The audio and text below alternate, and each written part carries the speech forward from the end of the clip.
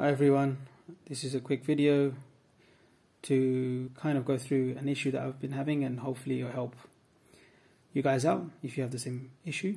This is my cr-10, and recently I've been having issues where the layers are shifting on the x-axis. It will print a little bit, move across, and then start printing again, so you get these layer shifts.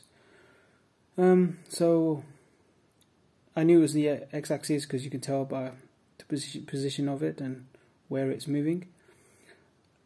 So the first thing you need to do is kind of check your belt, make sure that the belt is nice and tight, not loose.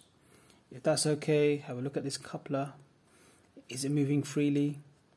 If that's all good, then you look at this carriage. Is it nice and tight? In this case it is.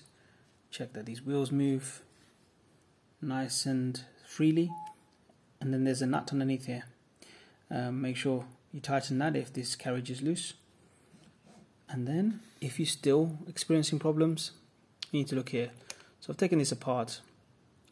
Now I would recommend taking the motor off and then having a look, and I've actually replaced it because, as you can see in this image, the coupler was sitting quite close to the motor, actually probably touching it and rubbing it, and bits and pieces have been falling off it inside the motor, causing it to degrade over time.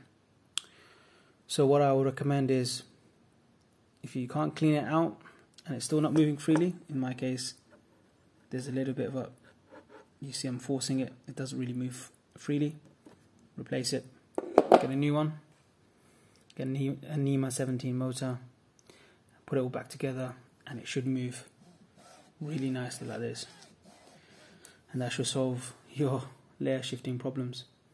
Alright guys, so hopefully this has helped somebody. Catch you guys later.